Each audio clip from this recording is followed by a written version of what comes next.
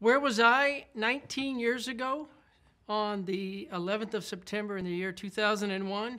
I was a 41-year-old lieutenant colonel.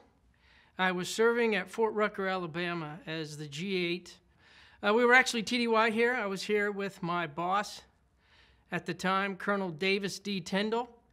And we were here to brief the G4 of the United States Army on some of our supply operations. As we entered the building that morning, it was a beautiful morning, it was sunny. We were in a TDY status. We were going to go and brief the G4 and then turn around and return to Fort Rucker later that day in a military aircraft. We came into the building and there was a security guard there who met us. He could tell we were from out of town, asked us if we needed some assistance, and we said yes, we're trying to locate a conference room. He gave us some assistance and he said, once you get there, turn on the television, because you will see that an airplane hit one of the Twin Towers. And so we found our way to the conference room. It was actually on the first floor on the A-ring, so we could actually look out over the courtyard. And sure enough, there was a TV there. We turned it on. And as we turned it on, we actually saw the second airplane hit the other Twin Tower. It seemed like it wasn't just but a couple minutes after that, as we were watching the TV, that we felt the Pentagon shake. We heard a loud rumble. We looked out across the courtyard and we could see on the other side of the Pentagon a very dark black plume of smoke, which was obviously later understood it to be JP-8 or some aircraft fuel that was burning.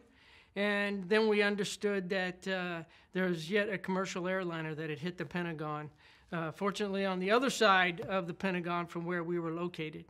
So at that point, we kind of figured it out.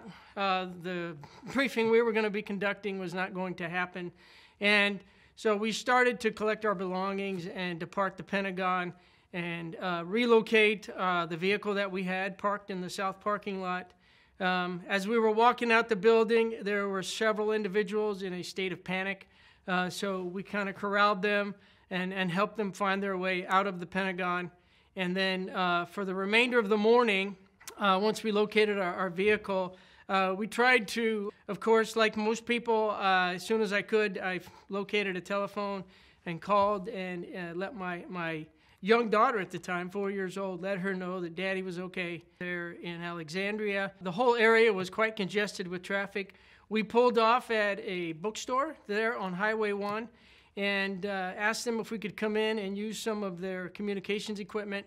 And so we set up a little makeshift talk, if you will, and we made a point to try to locate everybody from Fort Rucker, Alabama that we knew was in the D.C. area.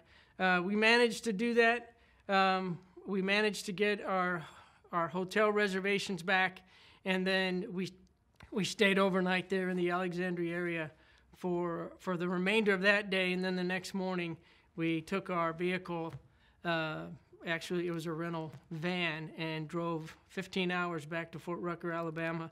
I would characterize that drive as quite sobering and left a lot of questions in our mind as to what the future of America was going to be now that we had had an attack on the homeland like that. So really that was my experience. Returning to Fort Rucker, Alabama, shared my experience with a couple of the local media.